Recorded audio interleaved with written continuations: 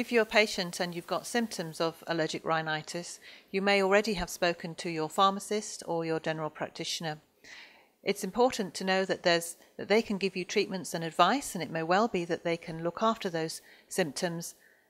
However, if you're not responding to those treatments, we wanted you to know that there's another treatment called immunotherapy, and it may be that your primary care physician or GP will be referring you to a specialist to look at those treatments.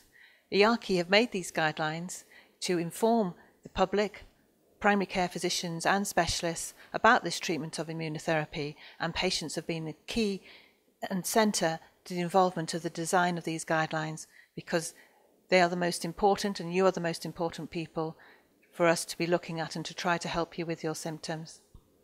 So EAACI have just made some guidelines for allergy immunotherapy.